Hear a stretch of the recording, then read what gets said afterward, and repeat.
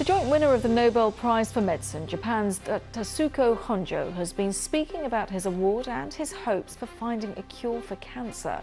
He was jointly awarded the prize along with the American James Allison for his work in immunotherapy, which unleashes the body's immune system to target tumour cells rather than relying on chemotherapy.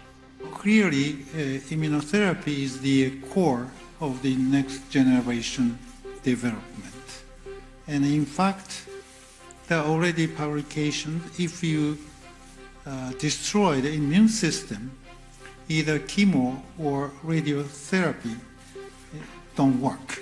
So immune system is key to fight against the cancer.